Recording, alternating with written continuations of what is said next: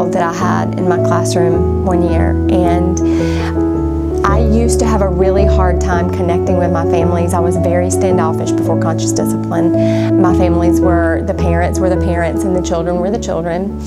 But now it's a conscious effort to connect with families the same way that we connect with our children. So I had a family, and my teaching partner and I had noticed that this particular child was coming in the same clothes every day, along with his mother, who was bringing him to school each day. She was also wearing the same clothes. And so I noticed that, and I talked with my teaching partner about it. And so we talked to the family one afternoon and asked them if there was a way that we could be helpful to their family.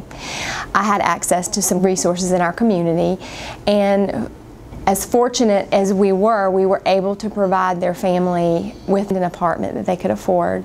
We were able to furnish their apartment with furniture, and we were able to help them find clothing.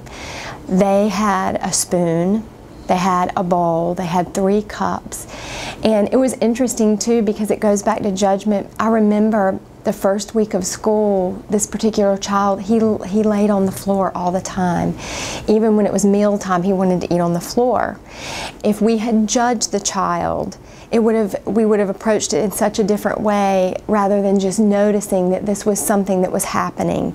And he sat on the floor. He wanted to sit on the floor because they had never had furniture in their place before. They had never had anything to sit on.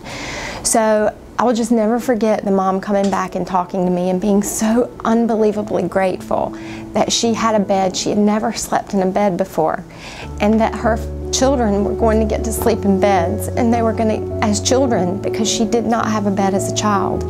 And now she brings the children to school every day, and not only does she bring that child, but she brings her other children who are younger, and they get greetings every morning, and then she gets a greeting as well. And there's just an unbelievable connection with that family, but as well as our other families.